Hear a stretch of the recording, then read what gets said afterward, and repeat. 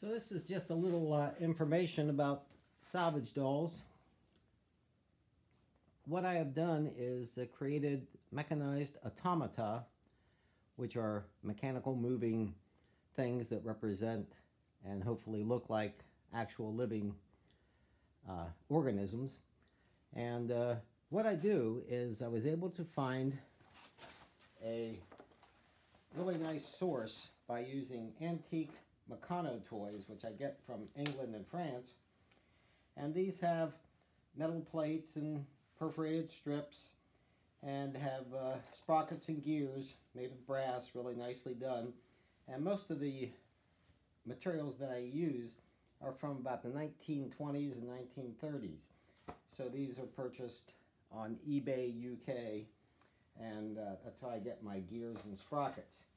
Often when I get the material, it's in pretty bad shape, and then I cleaned it up to give it a cleaner look, but still retain the original patina. I also use copper flashing, leftover copper flashing from roofing jobs when old roofs are torn off and there's copper flashing, and we reuse that to make the copper in the pieces. So you can visit my website, salvagedolls.net, or you can visit my Facebook page, which is just Salvage Dolls as well. And so all the creations I make, like this is Breeches the Trout, and that's Rapheus the dodo bird, they all have a little story behind them, and they're all made with vintage parts and materials and a lot of recycled copper.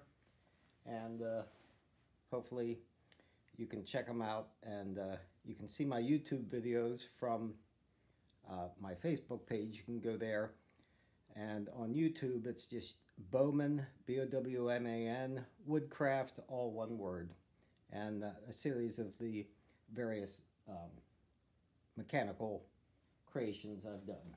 Thank you.